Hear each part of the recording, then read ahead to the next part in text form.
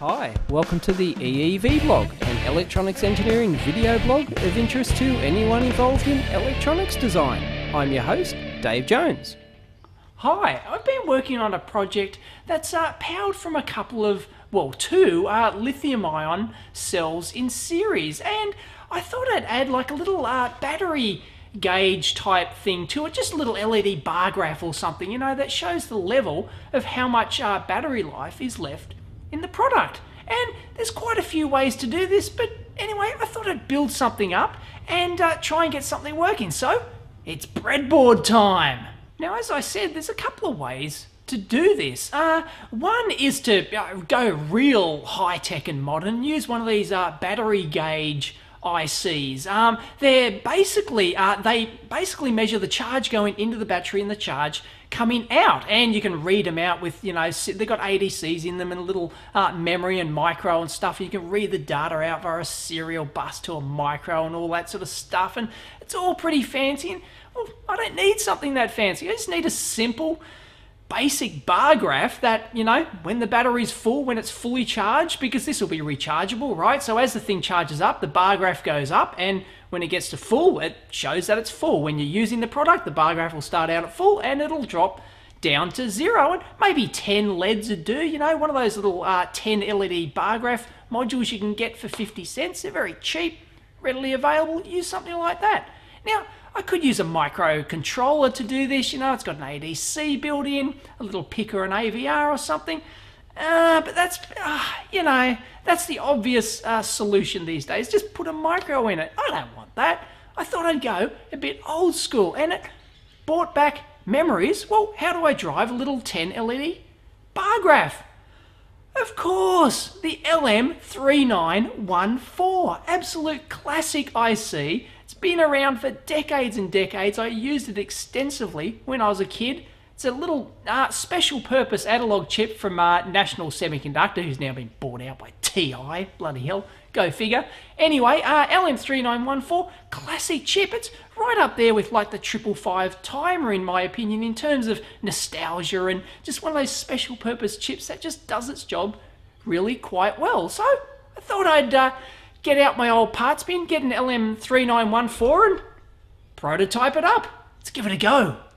Now, of course, we can't just jump into breadboarding something without knowing our specs. Now, for this project, I'm going to be using two standard 18650 lithium ion cells. You're probably familiar with these. They're used in a ton of stuff these days, not only to make up bigger packs, but individually as well. And by the way, as it says down here, this is a Panasonic data sheet. Okay, I've just, you know, a good brand one, a good data sheet. I almost certainly won't end up using a Panasonic battery, but they're all going to be similar characteristics. So I'm just using this as a representative example. Now, there's a safety note down here I'll just mention.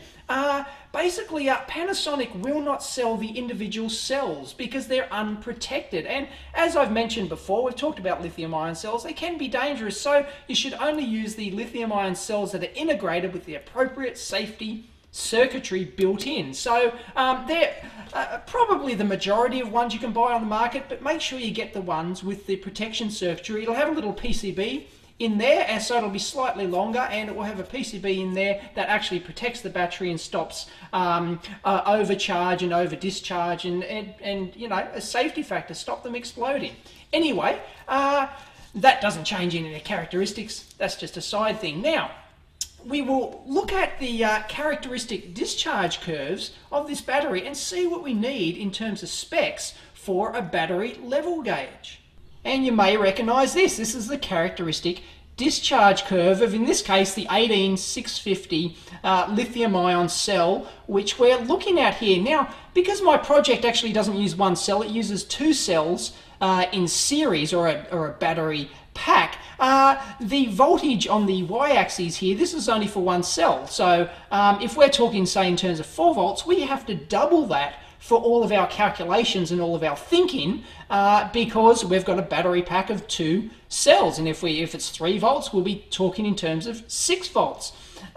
So you should be familiar with this. We've talked about it in previous blogs. It's a standard characteristic discharge curve of the cell voltage versus time. In this case, they actually call it the discharge capacity. They've done an extra calculation, but it's effectively time here. We don't have to worry about the milliamp hour capacity really. Now they've got three characteristic curves here for different load currents. In this case, it's constant current, and they're assuming a 3 volt cutoff, which is, there it is, it's 3 volts. So pretty much you're only using the capacity between, say, there and there. So you're not using all of the capacity of the battery, but you're using most of it, and that's good enough. So my product will have a battery cutoff or a battery low voltage. I'll call it 3 volts, or because I'm using 2, it'll be 6 volts. So we know that we want a, let's call it V low equal to 6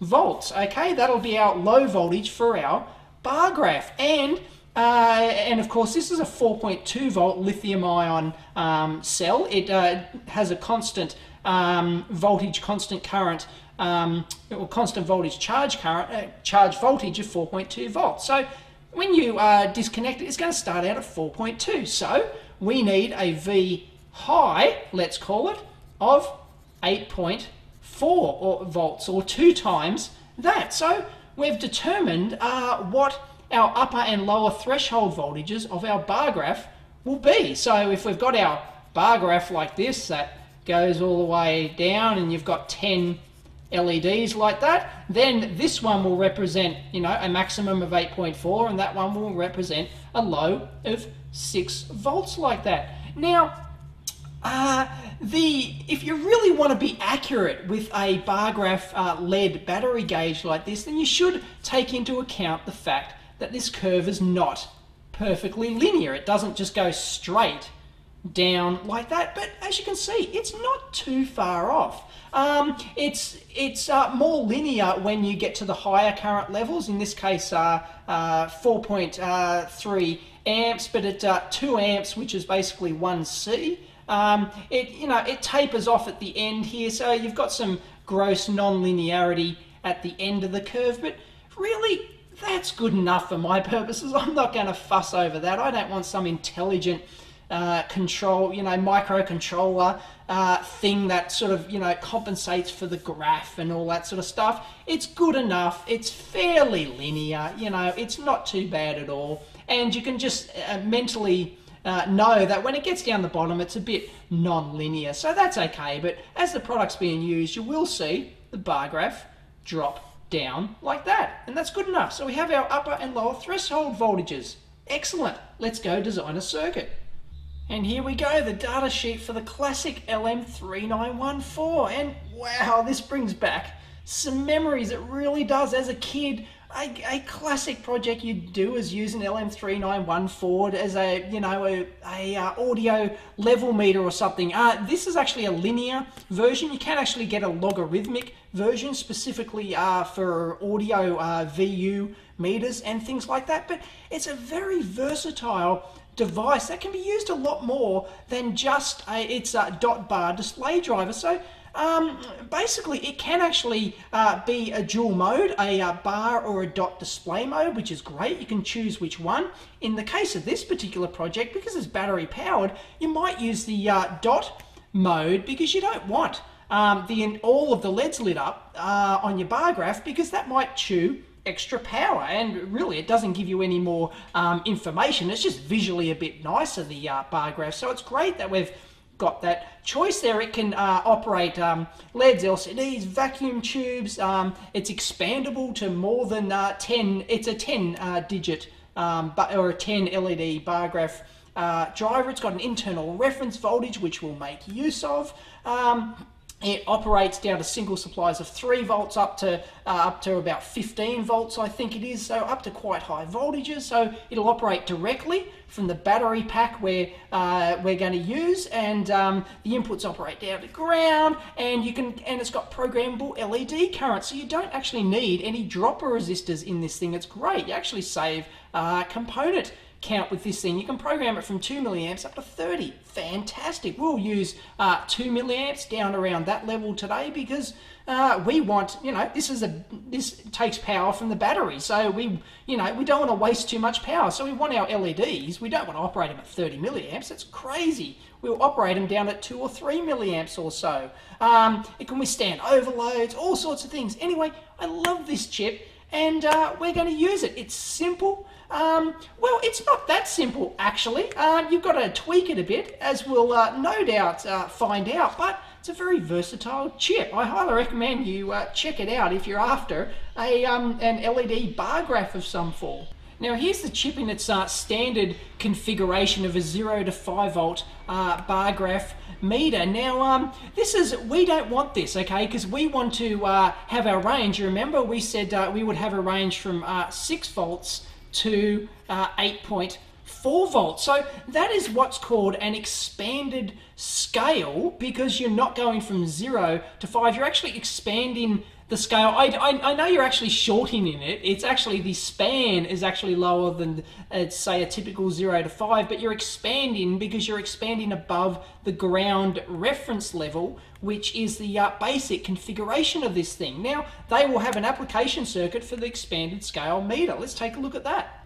And here's the application circuit for the expanded scale meter in dot or bar mode. So there's actually a single pin switch on here, which you actually can select between dot and bar mode. It's really quite easy. Don't worry about this AC transformer and rectifier up here. That's got nothing to do with it, and then they tell you that down here. It's just to show that it needs hardly any filtering at all, and the thing still works. But basically, our expanded scale meter, we can get away with just a couple of resistors down here. Now they're showing a couple of trim pots down here to sort of, get in there and tweak the thing. But I don't want to do that. We want to learn a bit more about this chip and how it works internally, and see if we can actually calculate the values instead of just throwing in some pots and just tweaking it until we get our upper and lower voltage thresholds that we need.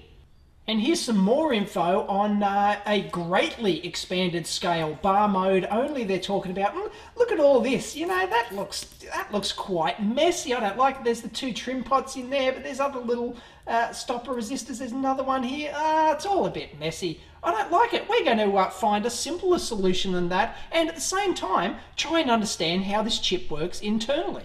Now here's the internal block diagram of the device, and it does look pretty simple, but it's actually a bit more advanced than this. This is quite a simplified block diagram, but it's quite functional and allows us to work out what's going on here. Now, as you'll see, this is our voltage signal input, as they call it. It's got a diode clamp here for over voltage and stuff like that. It's got a buffer, and it just drives a bunch of comparators, which are driven by this resistor, this internal resistor ladder here. Each one of these resistors is 1K, and it gives you a typical value further on in the specs for the device, and they drive the LEDs over here. So it's a very basic,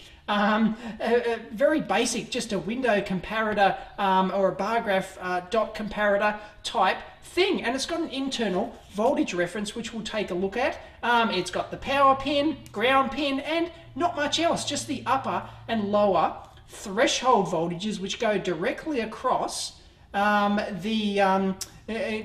directly across the divider resistors here, which determine the individual voltage thresholds for each of those comparators, and then in turn each of those LEDs. It's very basic stuff. You can build up something like this just using a bunch of comparators yourself and the resistors and things like that, but it's all built onto one chip. It's beautiful. Now, one of the keys here is this internal voltage reference source of 1.25 volts. Now, one of the important things to note about this is that it is not ground referenced internally. It goes out to a separate pin, which they call ref adjust, which in the basic application, it is showing that it's actually grounded here, but you don't have to ground it. You can actually offset that by a certain voltage if you like, and you can do various things with it. And likewise, the lower the lower, what they call R low here, the pin R low, is not tied to ground, but in the standard circuit it is tied to ground. So the basic voltage range is from 0 volts upwards like that at each tap. So, you know, if it's 0 to 5 volts, it might be 0, half a volt, 1, etc., etc. But because that pin is effectively floating, as so is this voltage reference, it's quite versatile in what you can do with it, and allows you to do expanded scale displays by offsetting various voltages, which is what we're going to do here today. And they've been very clever with this device as well. This resistor, which is the load for the voltage reference here, actually determines the LED brightness. So it's sort of it's quite clever, but can actually be a pain in the butt, because then that interacts with your voltage offset resistors, as you'll see, and things like that. But it is quite clever. I like it. So that resistor effectively, or the load on there, on the voltage reference, effectively determines the LED brightness, and that'll be based on a formula which we'll find it further on in the datasheet. Now they've got a nice little section here on the internal voltage reference and how it works, and it basically works. The voltage reference is internal like that, V, positive, negative. It's inside like that, and it always generates 1.25 volts, pretty much regardless of how you've got it configured externally, but it will generate 1.25 volts. So if you hook, let's call them, well, they're called R1 and R2 here, and that's what we'll call them in our circuit as well. Don't worry about it now, we'll go into it later, but that will generate 1.25 volts across that resistor there if you've got it wired, if R1's wired directly across those pins. So that, you can use Ohm's law, 1.25 volts divided by R1 generates a current which goes down there and hence flows into here. But there is also what they call an error term. There's a leakage current for the voltage reference itself, and that will be an additional current there, and they call it I adjust. So that means this current here, the total current I through here, will be equal to IR1 plus I adjust, like that. And that's quite important. We might have to take that into account later when we build up our circuit. Right, so let's start designing this thing and see what we can come up with. Now, as we determined before, we basically want our voltage reference range for our window here. We looked at before, we wanted 8.4 volts up here. So this R high pin, which they call it, needs to be at 8.4 volts. And we wanted 6 volts down here on our R low pin. If you do the math, if you subtract 8.4 volts from 6.4 volts, what do you get? You get 2.4 volts, okay? Now, what happens if you divide that by 2? What do you get? I'm glad you asked. You get 1.2 volts. Now, 1.2 volts is pretty darn close to the 1.25 volt voltage reference here. So I think we can use that. We can be clever and just use that as our voltage range for here. So all we need to do is multiply that by 2 to give us our range on these, our voltage range on these 2 pins. So we need a circuit external to here that sets these 2 pins at basically half these values, or for a single cell, we need to be 4.2 volts on this particular pin, and we need to be down here, we need to be 3 volts on this pin down here. And then, and in our signal here, we can actually, our input, we can use a voltage divider. Let's say that's 10K, and that one's 10K as well. Our input signal, if we connect that to our plus V battery, if we connect it, oh, sorry, that was off the screen. If we connect it down to our V battery down here, we can use a voltage divider to chop the battery voltage in half. Now, this I think is important because these inputs here to this chip won't go all the way to the voltage rail. Now, this is our voltage here, And if we connect this to plus the bat as well, because we want to power this entire circuit from the battery under test. We don't want to have to, power it from a separate supply. That's just silly. So these inputs won't operate all the way right up to this level of the battery. So, but if we halve the battery voltage with the voltage divider here, we halve it, then it should be within the workable range of the comparators and the rest of the circuitry inside. And if you halve that, as we said up here, we want a range of 1.2 volts over which our LEDs light up, or 1.25 is near enough for my purposes. So ideally, all we want to do is connect the voltage reference directly onto these pins here. And if we did that, if we actually did it as per the circuit that's shown here, if we grounded this, and this connects to the VREF output there, then the chip is designed to work over a range of 0 to 1.25 volts. So these LEDs will light up at 0, the first LED will light up, and then all the way up to 1.25 volts. That's a standard circuit. But as we've mentioned before, we want an expanded scale one, so we have to offset this pin here. We have to offset R low by the minimum range we want. So we have to add 3 volts to this pin down here, and that's what we need to accomplish somehow externally to here.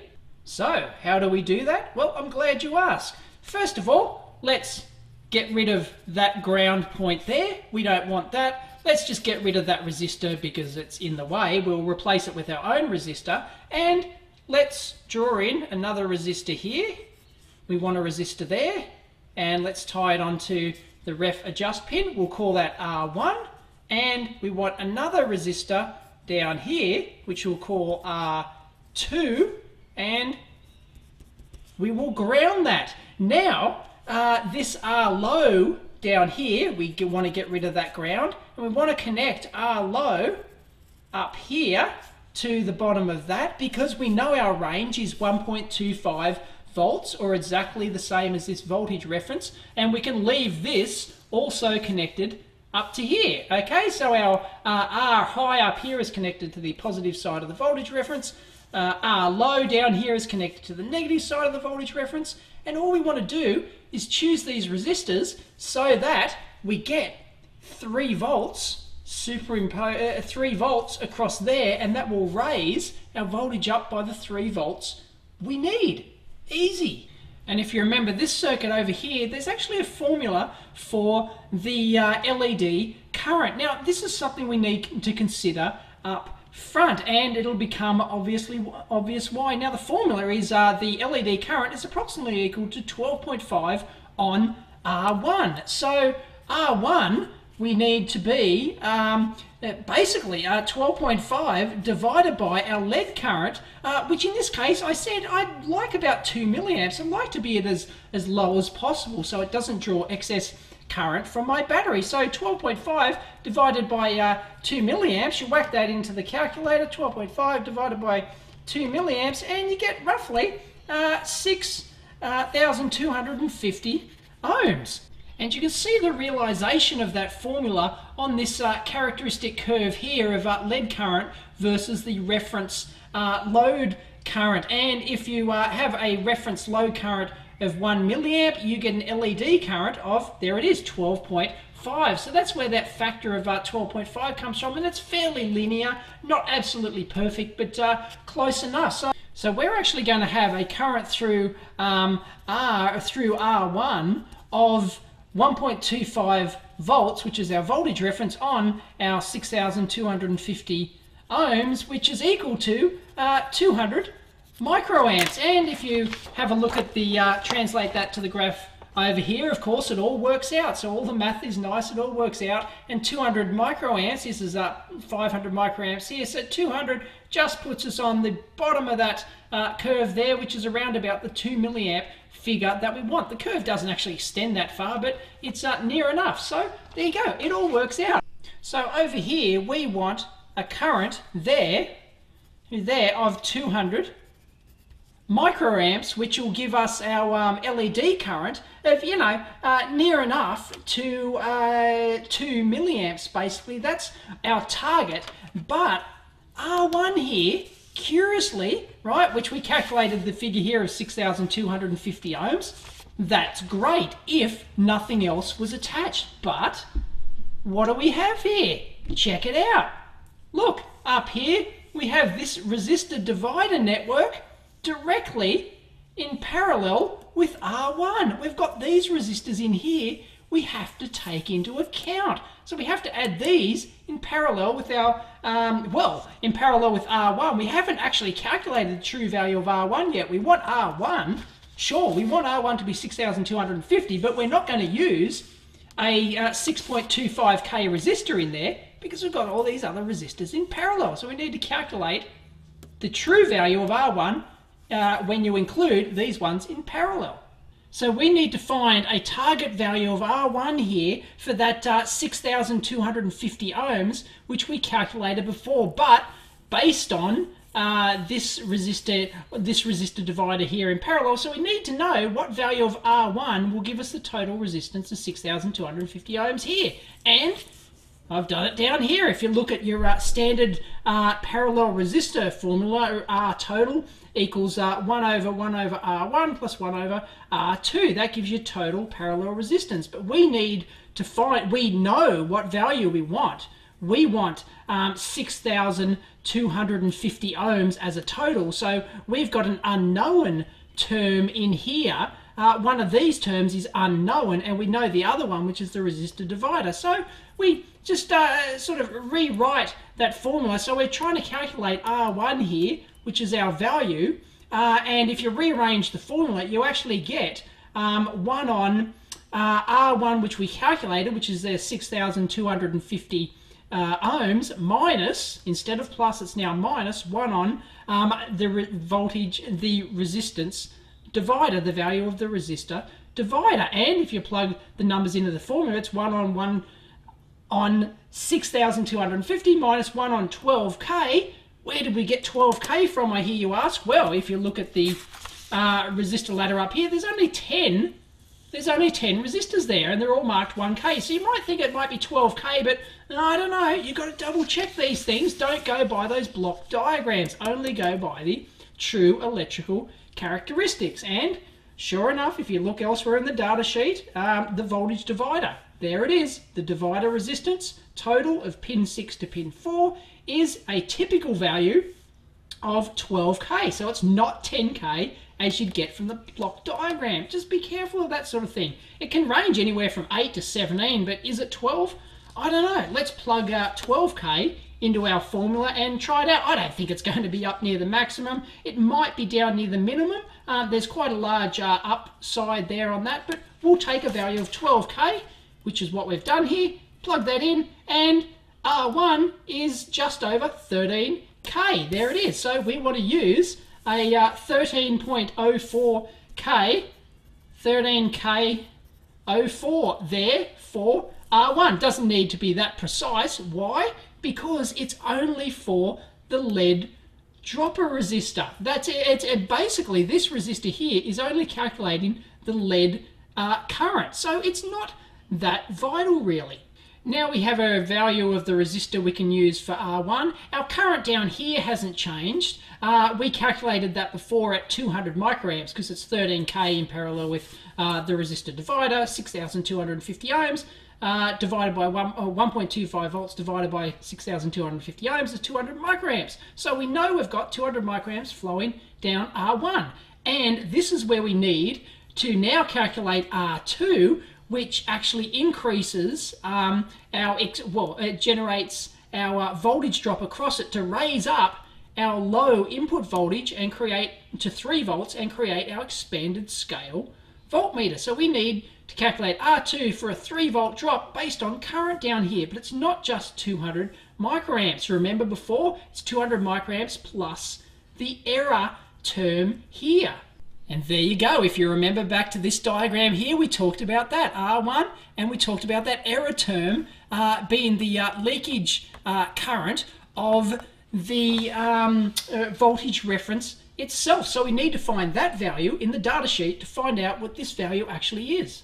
And if you have a look here, it actually tells you since the 120 microamp current maximum from the adjust terminal. Well, that's it. Once again, don't take any of this application stuff for granted. Go over to your electrical characteristics table, because this is the only one that matters. So if we look for our voltage reference here, we can find out, there it is, adjust pin current. There it is, 75 microamps typical, and sure enough it is. They were correct, it is 120 microamps maximum, so they weren't lying over there like they were with the resistor divider up here.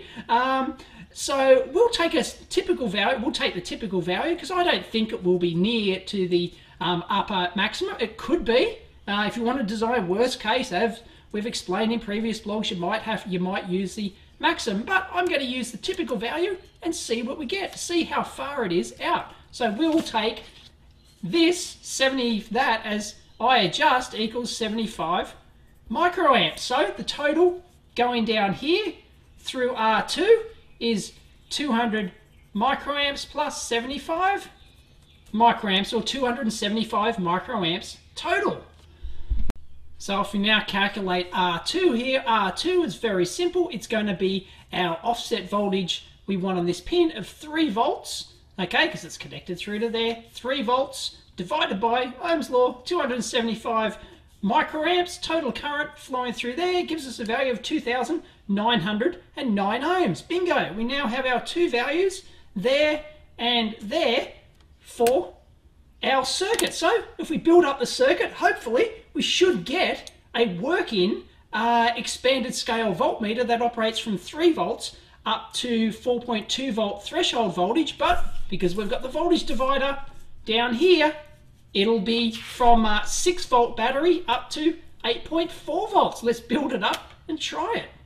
And here's our final circuit, which we're going to build up on the breadboard using the LM3914. It's a 2-cell lithium ion battery gauge. Will it work? Let's try it. And here's R1 and R2, which we spent so much time dicking around calculating, and we came out with around about 13k for R1, which will give us roughly 2 milliamps or so per LED, and R2 was 10.91k or 10.909, and it just so happens that that's exactly, you can make that up precisely using a 12k and a 120k in parallel. So that's what I've built up here, and our input voltage divider here to 10Ks. They can be pretty much any odd value you like. 10K is not a bad value. It's all powered. You'll notice the whole thing is powered from the battery under test. So here it is. Ta-da! Let's see if it works.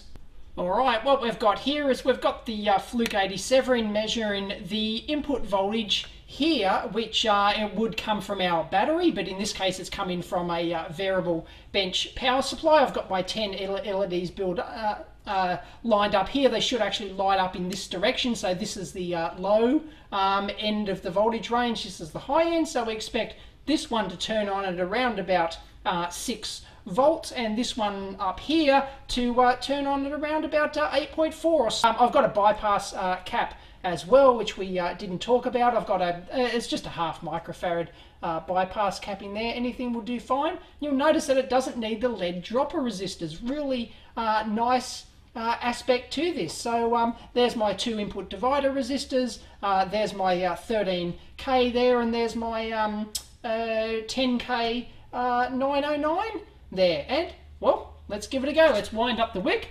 So the power supply shows the exact battery voltage. Let's see what happens.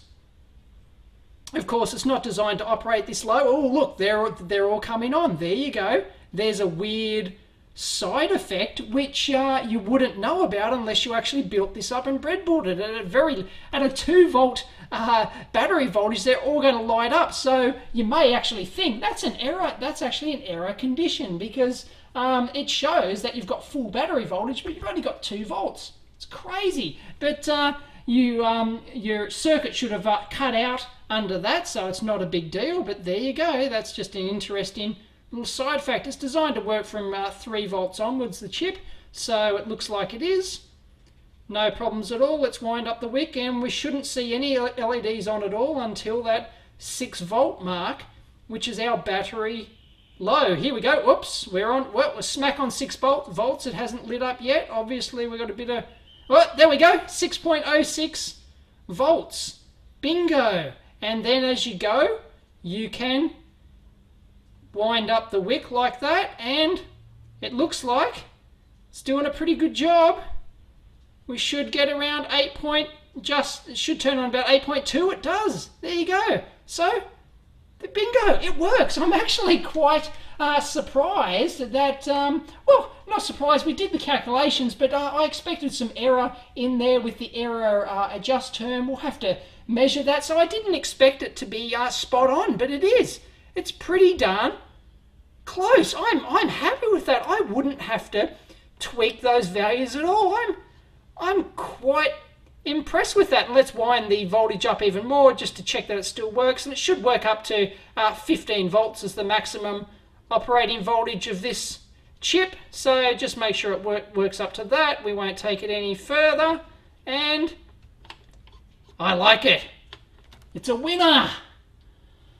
Now, of course, that was set to bar graph display mode, which actually is going to draw a lot of current if all those LEDs are on. It'll draw at least 2 milliamps per LED plus the quiescent current, the operating current of the chip. So let's convert that to bar mode, to dot mode. To do that, you just leave pin 9 down there floating. So we'll leave it floating, and let's check that dot mode works as well. It's just over 6 volts. There we go. Bang! It's on, and bingo, dot mode works. It's nice. Now, one of the nice features of the LM3914 is that it doesn't have any dead spots. You'll notice there is no way that I can make both LEDs come on, but I can't get an error condition where no LED will come on. So where the voltage threshold is right between the LEDs, because it's got, the datasheet I think claims a 1 millivolt threshold between, or overlap between the LEDs. So 1 millivolt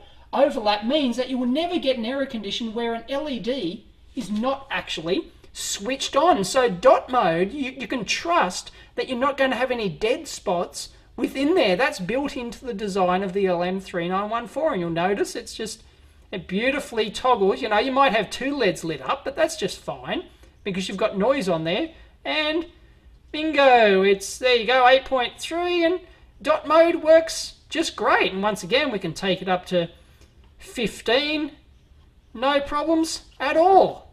I declare that to be a winner, both dot and bar mode. And of course, if there's no LEDs on, you know it's under 6 volts. Alright, let's check our LED current. So we expected around about 2 milliamps, but it wouldn't surprise me if it's not, you know, if it's over or under that, because that's determined by that 13K resistor which we had in this circuit, which, remember, is dependent upon that very wide variable range of the resistor divider inside the chip. So let's wind it up to 6 volts till our LED turns on. Bingo, it does. 2.8 milliamps. There you go. It's a bit over, so it's not exactly the 2 milliamps we expected. So you could actually tweak that 13K value there if you wanted to, just to adjust the LED current that you wanted. But as you can see, that LED is still reasonably bright enough, even at 2 milliamps. And these are 20-year-old LEDs I just had in my junk bin. So if you use a modern high-efficiency LED bar graph, they should be more than bright enough at 2.8 milliamps. So I'm happy with that. I don't need to tweak that at all. And what's the quiescent current of our circuit? Well, I've just under 6 volts there, so no LEDs are on. It's around about 5 milliamps or so. And if we wind it down, you'll notice that, yeah, no problems. So that's so it's going to consume at least 5 milliamps. And when you switch an LED on, let's go up to 6 volts, get one on. There we go, bingo, it jumps up to 8 milliamps, and it doesn't matter, it's going to take around about 8.5 milliamps maximum, regardless of which LED. You'll notice that it is slowly actually increasing as we go up in dot mode. So there you go, it looks like up to 9 milliamps maximum. I'd safely say round that to about 10 milliamps maximum current draw in dot mode. And in bar graph mode, of course, it's going to take considerably more than that. There we go, all the LEDs lit up, and 35 milliamps. So as you can see, you pay a fairly hefty price premium there for using the bar display mode. And if this is measuring the consumption of your battery, then, you know, if you're only drawing low currents from your battery, then 35 milliamps could be quite significant. But if you're drawing, you know, if your product draws a couple of amps or something like that, then you may not worry about that, and you may like the effect of the bar graph display mode. And checking our reference voltage there is 1.246 volts, pretty close to the nominal 1.25 volts claimed. And if you remember this error term here of 75 microamps that we included in our calculation for the offset voltage here, how accurate is that? Because you remember it was a nominal value of 75 microamps, could have been a maximum of 120 microamps. Well, let's measure the thing. There it is. I've broken pin 8 there, and I'm actually using my microcurrent adapter here just so that the meter doesn't introduce anything funny. And there it is, 56.5 microamps. So it's lower. So technically our calculations would be slightly out there because we assumed 75 microamps. But well, it's 56.5 microamps for this particular chip at this current temperature. How about we change the chip and see if it makes a difference? There you go. I actually changed the chip. It's exactly the same batch and date code. So sorry I didn't have any different ones in my set, but there you go. It's almost the same. It's only out by half a microamp. And if you're interested in what type of chip I'm using, it is a genuine national as well. I'm not aware of second source ones for this, but you probably can get grey market ones, or there possibly is a second source somewhere, I don't know. But it's 1990 vintage. There you go, the 52nd week in 1990. So this is over 20 years old. But you'll notice, of course, that this new chip hasn't switched on at 6 volts like the other one did. So there you go. It's you know, the tolerances are slightly different because each chip is going to be slightly different in terms of temperature coefficient, absolute accuracy of the internal 1.25 volt voltage reference and other stuff. So really, you know, that's why they have the trim pots in the circuit, because ultimately you may have to trim this thing if you want to get accurate. But I reckon you could, you know, for a rough battery gauge for my application anyway, I think I'm not going to worry about with the trim pots. I think I can get reasonably close with the fixed value resistors. I'm not going to fuss over whether it's, you know, it's 6.1 or 6.0 volts. It's near enough. And if you're really keen, the datasheet does mention in the application notes area ways to keep your resistor values low so that the temperature coefficient effects of the internal divider and things like that don't swamp your values and stuff like that. So, you know, if you're doing really serious critical design with an LM3914, you've got to take that sort of stuff into account, especially over the temperature range. Now I've adjusted my input voltage so that first LED is just switched on fully, and I'm using my microcurrent to measure that reference current leakage value. But let's try it without the microcurrent meter and see what happens. We use the shunt inside the meter itself, so we won't change anything. We'll just switch over to current mode here, so we're no longer using the microcurrent, we're using the internal shunt in that meter. And look, the LED, it's the same, 56 microamps. The reading's exactly the same, but this shunt, the higher value shunt resistor inside the meter, the burden voltage is slightly higher than what the microcurrent is, so it's caused that LED to turn off. And if we switch it back to our microcurrent like that, bingo, it switches on. See? So if we go like that, and that is a demonstration of burden voltage in action. And if you, granted, it's not that critical in a case like this, but if you've got some serious circuitry you're trying to measure, that can ruin your day. Now, just as a bit of a little aside here, a little tip for you. When you're breadboarding stuff, beware of using resistors, just pulling resistors straight off these bandolier things and putting them straight into your breadboard. It can be a real pain in the neck, and I'll show you why.